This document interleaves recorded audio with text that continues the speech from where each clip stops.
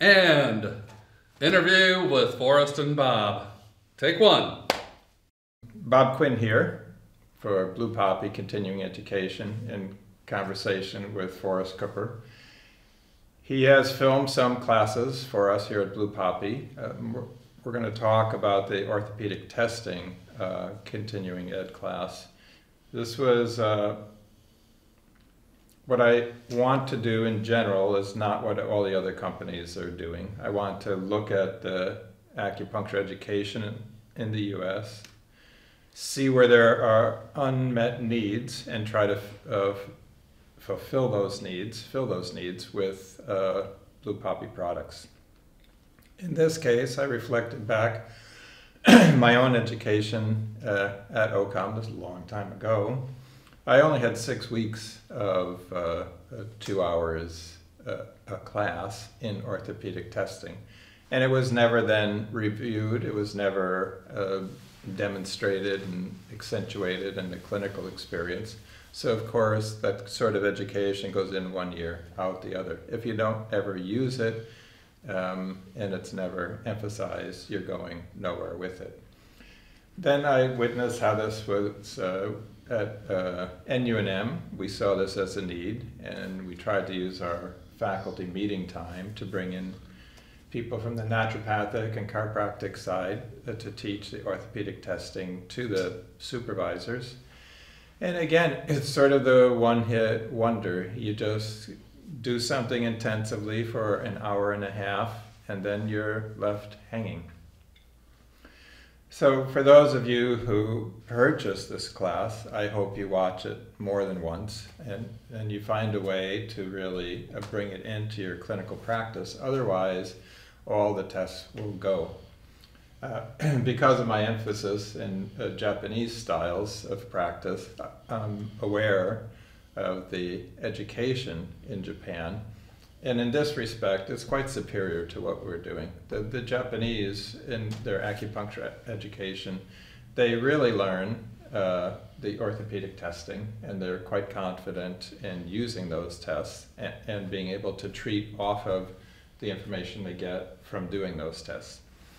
So all that is prelude. I want to throw it over to you. First of all, do you agree with me that this is a real deficit, a real hole in acupuncture education in the US? Well, first of all, thank you for having me here, Quinn, and congratulations on your retirement. Thanks. 26 years of teaching is quite an accomplishment. You've influenced an entire generation of acupuncturists, and you continue to. So thank you very much. Thanks. And I think your insight about the lack of really good orthopedic testing education is kind of spot on. When I left OCOM, it was that they had 1 quarter, so 12 weeks of either 2 or 3 hours a week. But again, it's not reinforced. Very few of the supervisors know, how to do it extensively. And so that kind of education really does not do much for the provider, because an analogy I like to use is it's like acupuncture. If you just go in and you get one treatment, even if it's like a super powerful treatment, okay, maybe it'll stick, but really you're much more likely to have good results if you continue to get the same treatment over and over for a while and reinforce the treatment. So that's an analogy I like to use. And hopefully, like you said, if people continue to look at to watch this, watch these CEUs, then they can start practicing them and incorporating them. So the only other thing I would say is I don't know about what's taught at other schools outside of pretty much OCOM and to a lesser degree on UNM. They could be teaching a lot more of this stuff in California or Texas or Florida or New York or wherever the schools are. But my suspicion is that, and having looked at a fair number of catalogs for schools for doing research, that's not really the case. So I think you're pretty much right. It does not get covered very well. Well, we all face the same accreditation standards. That's what's driving how many hours of this gets offered by and large. Or required. Right. Well, you Right. are required to meet the accreditation standards. Right. And it's an odd thing. In most cases, I feel like we've shot ourselves in the foot with many of our standards. This has been studied. There was a woman, Elizabeth Talcott, at PCOM in San Diego. She studied going literally through all the reading assignments, hour by hour instruction. Instruction is 90% didactic for a typical TCM master's program. Acupuncture is a manual medicine. You can't read a book and be a good piano player from reading the book. You can't become a good painter. You can't do good acupuncture if you are being taught from a book. And so that's an example of, but why is it that way? Because of accreditation standards. That's an example of shooting ourselves in the foot by locking in these standards that all the schools have to adhere to. Now, here's a case, I just referred to acupuncture as a manual medicine. Many, I don't know what the percentage countrywide would be, many of our patients come to us with physical medicine complaints. The PTs, they learn these orthopedic tests so thoroughly. The chiropractors learn them so thoroughly. Of course, their patients, for the PTs, 100% of their patients are there with a physical medicine complaint. Maybe nearly 100% with the chiropractors. In Japan, I think it would be a higher percentage of the patients having a physical medicine complaint. Here, because we have some styles that focus on psycho-spiritual complaints and so on, we're not going to be up as high in the percentage of our patients that are there for physical medicine complaints. But still, knee pain, back pain, shoulder pain, neck pain, it's just so common in an acupuncture clinic. And to not be comfortable in the tests that the chiropractors are comfortable in and the PTs are comfortable in a way it's giving almost a black eye to our profession, that we're really incompetent with that. If you look at, not you, but as the whole of the profession. Obviously you know your stuff. Otherwise you wouldn't have me here. Right. Right, so, just to kind of riff on this, the number one thing that people seek medical treatment for from MDs is, and the surveys show, it's either neck pain or low back pain. And if you combine those two things, it overshoots the number. Well, those are the number one and the number two thing. And the number three thing is some kind of sinusitis, rhinitis. So, it's incredibly common, not just with acupuncturists and chiropractors and physical therapists, but it's the main thing, the number one thing. And it's like over 50%, I believe, that people are going to see MDs for as well.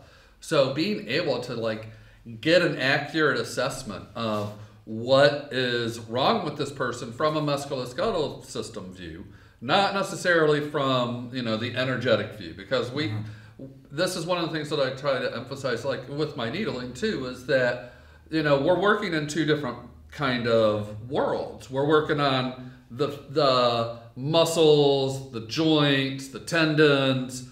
We're also working on the chi, the blood. And yes, we can't really separate those two worlds, and yet in a really real way, they are kind of separate. So, that's one of the things that I kind of emphasize in the coursework that we did.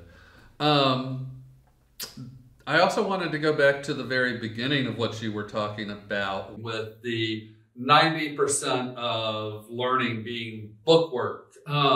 And I do have to take a little bit of exception to that, because the time that we spend in the clinic, I think, really should count as a large percentage of that.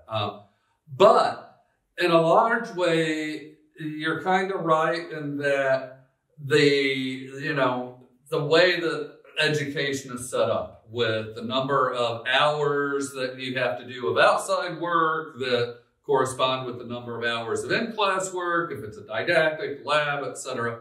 It really is kind of set up in and this comes from accrediting agencies, not just from, Oriental medicine or acupuncture and herbal medicine setting, but like from the Department of Education, pretty much.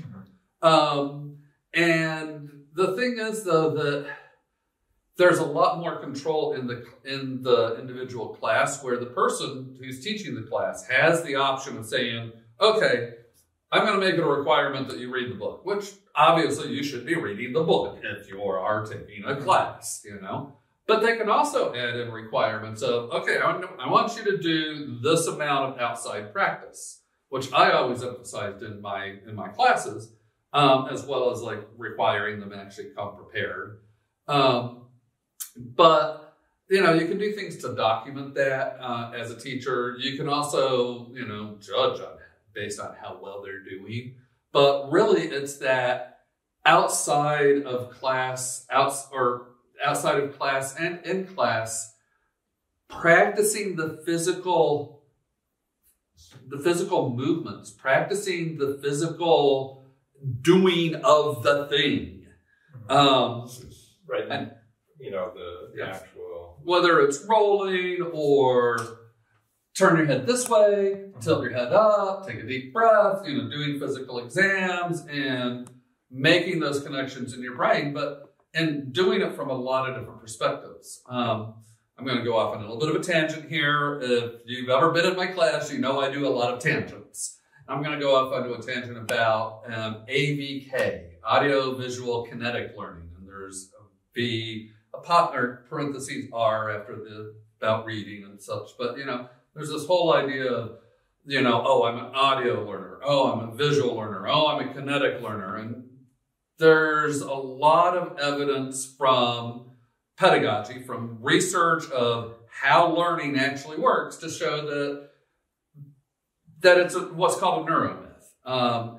And it's not a neuromyth that people might have a specific way that they prefer to learn.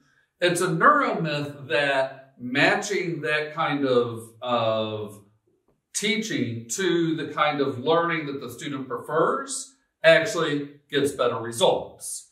What the evidence shows is that using each of those different methods does the best. So, okay, you might prefer to do reading, so that's a visual or an audio type learner. But the evidence is that, and it's like you were saying, you can't learn it from a book.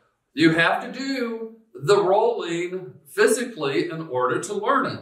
You have to do the physical test to learn it. You also need to see them done, right? You need to actually watch an expert do it, and then you need to do it yourself, and you need to have it explained to you, whether it's auditory or reading, and that's how you're going to learn the best.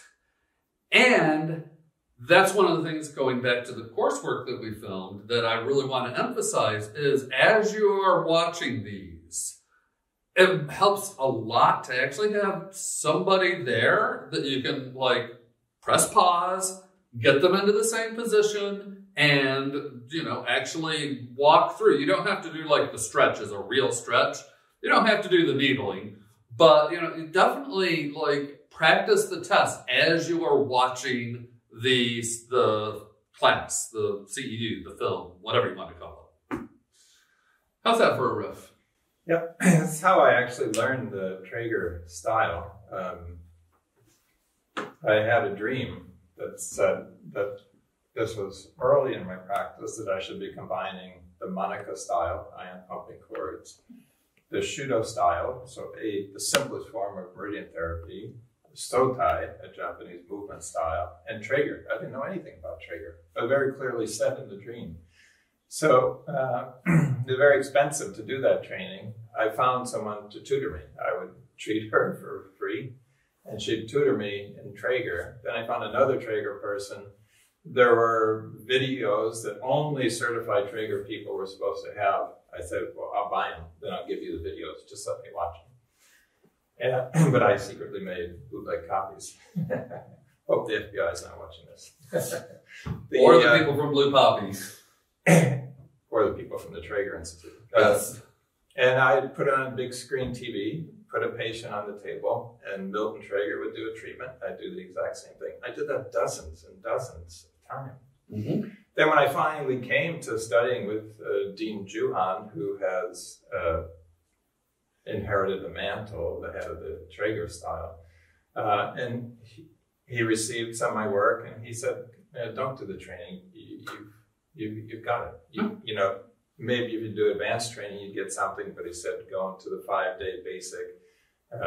You're not going to get anything more than what you already have. So what you had just described, that's what I did. I just watched the master, again and again and again, and just eventually it started to feel at home in my hands. And listen to what he was saying. And listen to him talk it through, because he wasn't quiet as he was giving the treatment. He was talking it through. Yep. Why did he go from this move to that move, and so on? And there were 3 of those. So I got to see him work on Parkinson's patients and, you know, just kind of a normal patient and so on. So, yeah, having real contact with a master that you can watch. Now, ideal would have been that then, you know, Milton Traeger could have watched me work and I could have gotten his feedback, but eventually I got it from, you know, his #1 disciple, Dean.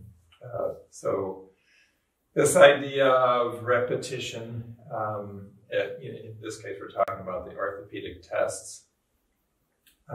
This is crucial. Mm-hmm.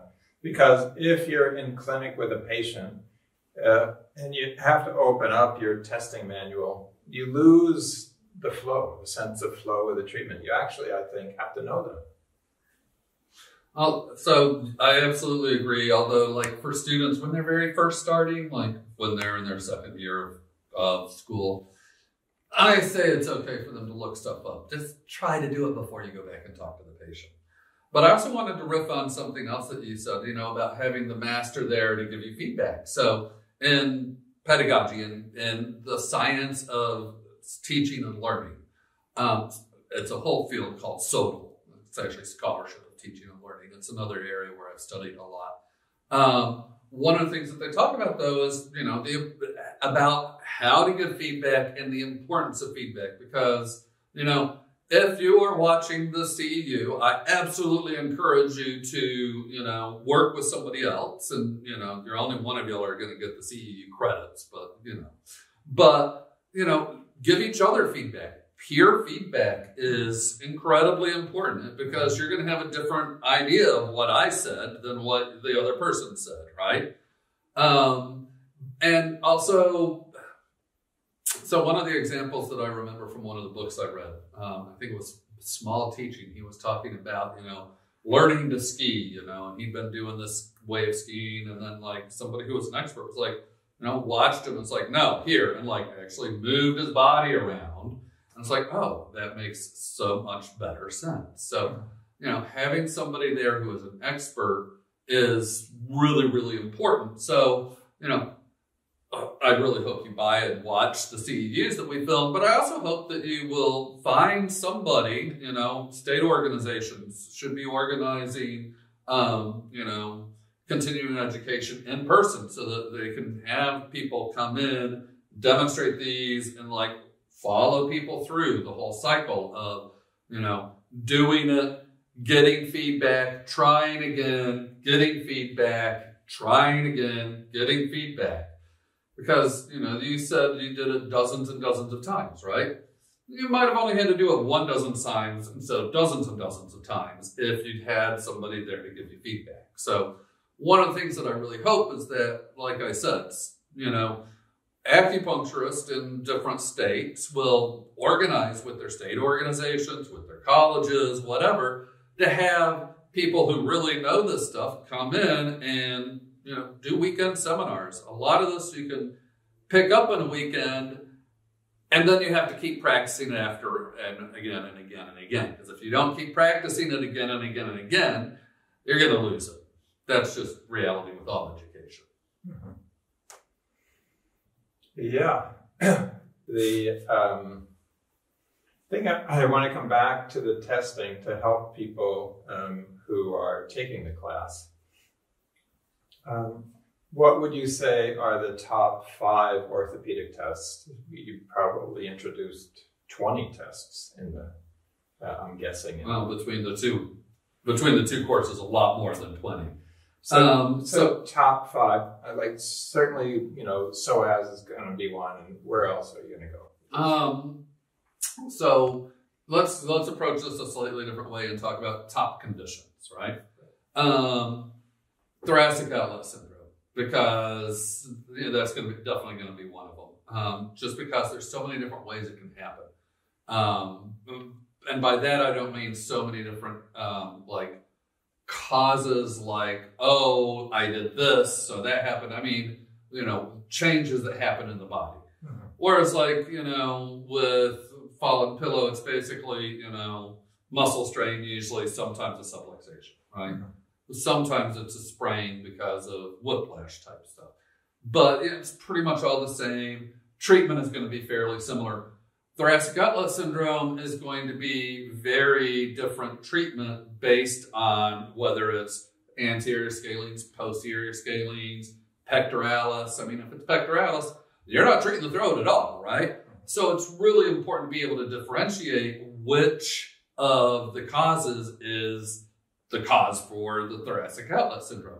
And so similarly, in the lower extremity in the low back, you want to be able to differentiate between herniated disc, SI joint subluxation, and piriformis syndrome. Those are all going to be really, really, really interlocked or interrelated in terms of symptomology, and to a lesser degree hamstring strain, because hamstring strain can so easily, people say, oh, I have pain going down the back of my leg, and people are like, oh, you have a herniated disc or sciatica or piriformis. It's like, well, okay, yeah, but it could also be hamstring strain. It could be, these different diseases. So I would say that the places where it's most important to be able to do the physical exams are where you have a lot of overlapping of these symptoms, right? Another example would be carpal tunnel, because, carpal tunnel, the symptom is you've got pain going down into this part of the hand. Well, it needs to be, first of all, it needs to be like a specific type of pain. It needs to be that electric-y type pain or tingly type pain. But it doesn't have to necessarily be from the carpal tunnel being, compressed. It could be the lunate bone is sublux pushing forward and pressing on that median nerve. It could be up here in the elbow, and the pronator teres pressing down onto that median nerve. Now, a lot of times you'd have that pain going all the way down, but it could just appear in the hand.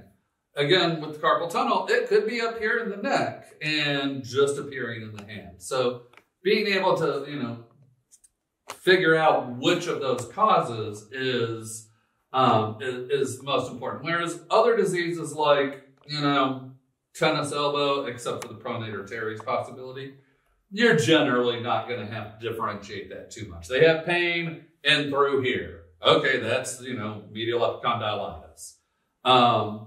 So, it's the place where it's really important to be able to do the test accurately would be in the places where you have a lot of different possible diseases or causes for the disease. And that's where you really want to be able to use these tests to figure out which cause it is, so that way you can actually do an accurate approach in terms of the musculoskeletal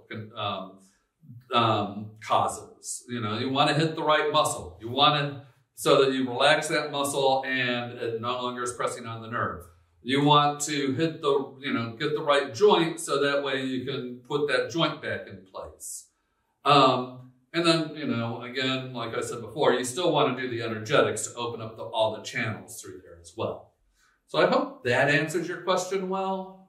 Right. I'm imagining someone being overwhelmed with a great number of tests and just trying to help them get started. Right. So I hear you saying, here, low back. Right. Try to get a foot in the door with those tests. Not that the other tests are unimportant, but just to give you a place to start. So if I could break that down just a little bit, so the neck, right?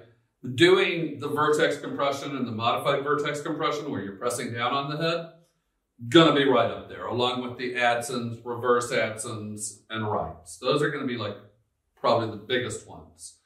But, you know, there's other ones where you really want to do also just to be able to, like the active range of motion and the passive range of motion.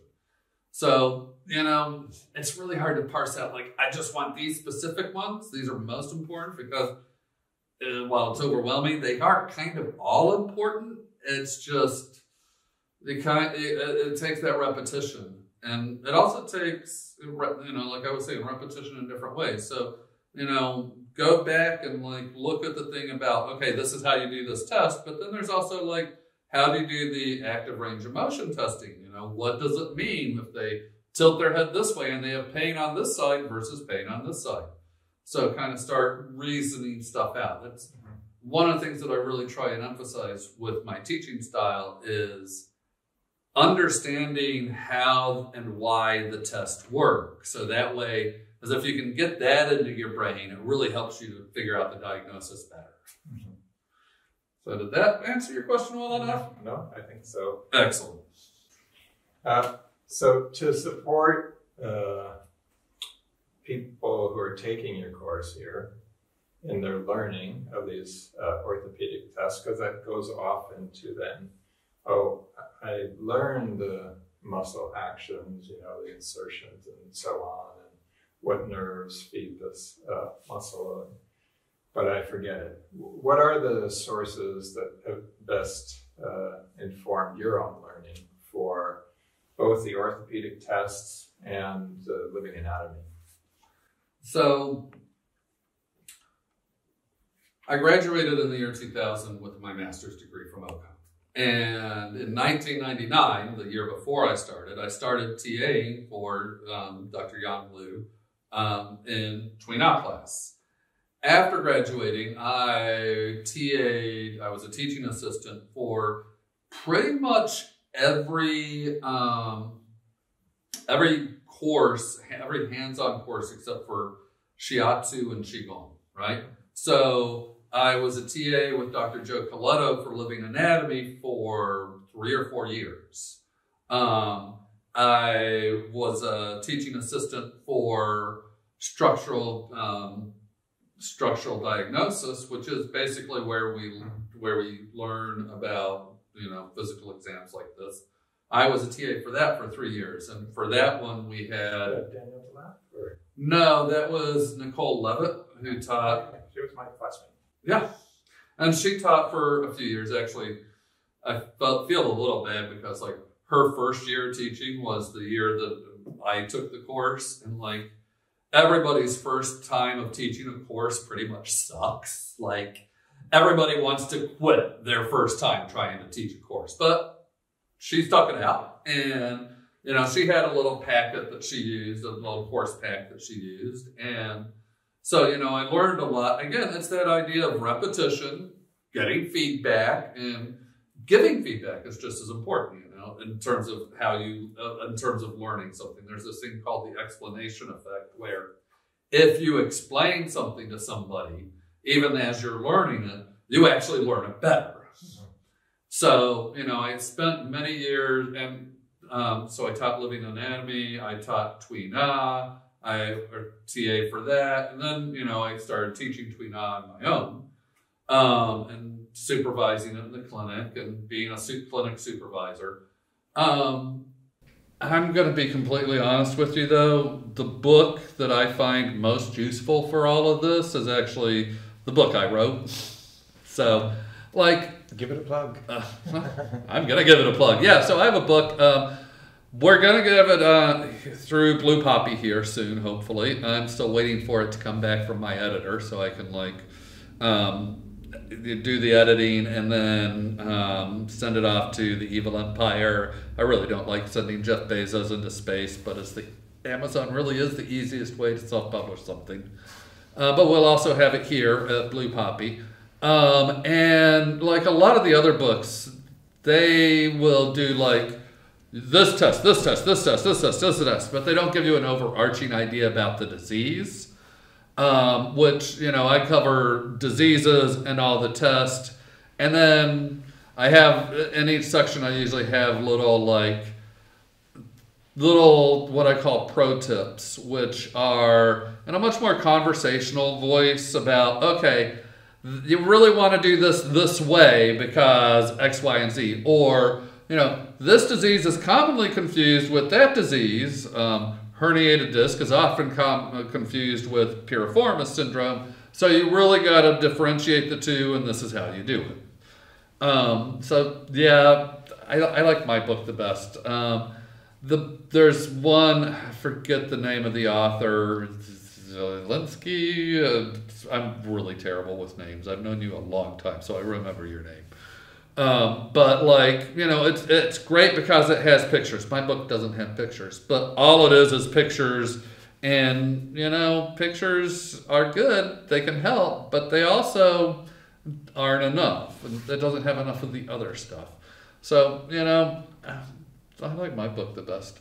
And really where I learned all of this from, which is kind of the root of your question also, is just learning from different people, and, reading some different books, but learning from different people and then teaching it and having to go, sometimes I go look this stuff up online, Reverse absence is also called the Allen's maneuver. The Allen's test is where you do the two things on the pulses on the palm. So, sometimes I look this stuff up online and find out, oh, that has a different name, or oh, that's done slightly differently. And other times it's like, oh, that might be the way they do it, but I prefer the way I do it. So an example of that would be with the absence, where you take the pulse, you have them look towards the side that's ill, tilt their head up. Well, tilting the head up, the book I was telling you about, the yellow covered one, I can't remember the author's name, they don't have them tilt the head up, and they don't have them take a deep breath, both of which do a lot to engage the scalenes and cut off that nerve or artery, so it causes the radiating down the arm. So it's really important. So one of the things that people need to understand is there are different ways of doing a lot of the tests that are, they're slightly different. Phalanx is another example, this one, or reverse phalanx, there's entirely different opinions about how long you have to hold it for before you can actually, say, oh, it's carpal tunnel or not, Some people say 30 seconds, some say 60, some say 2 minutes. I say about 30 to 60 is enough. If it's not causing it by then, it's not likely to be carpal tunnel. Mm-hmm.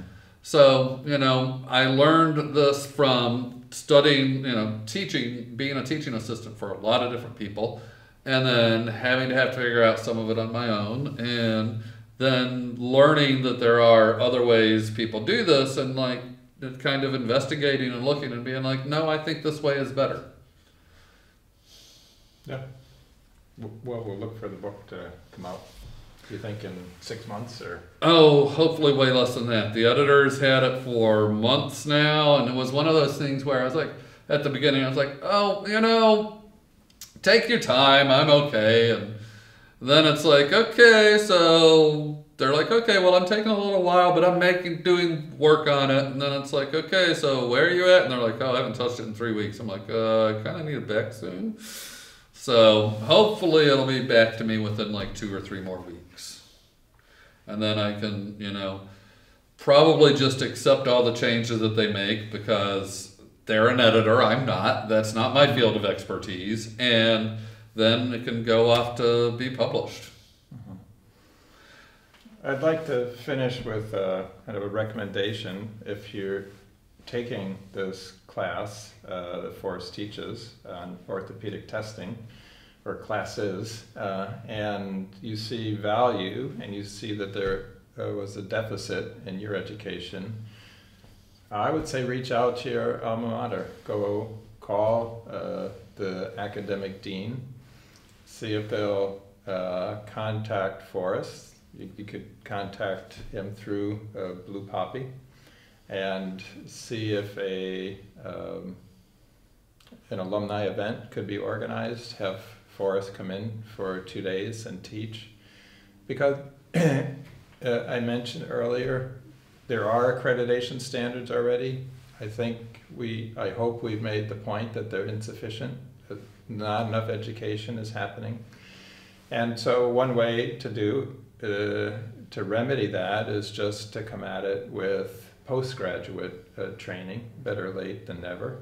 And so if you advocate the school you graduated from, good chance that some of those schools will reach out to Forrest and start helping to move our profession forward. We should be better at this than we currently are.